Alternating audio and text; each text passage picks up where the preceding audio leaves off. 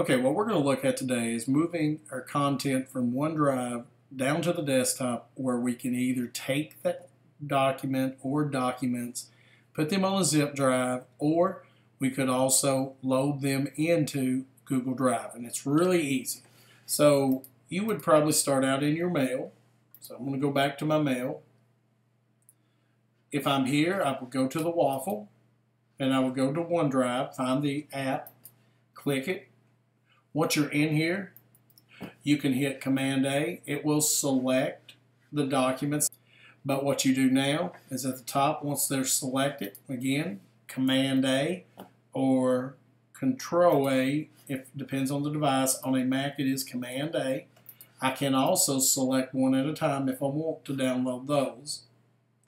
But I'm going to do Command A. I'm going to hit Download.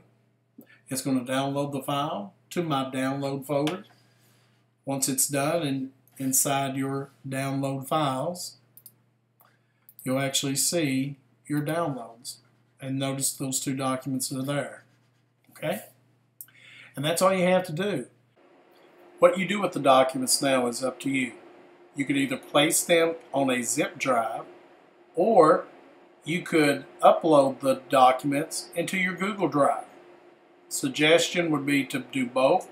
But make sure if you upload all your documents into the Google Drive that you are using Google Chrome as the browser.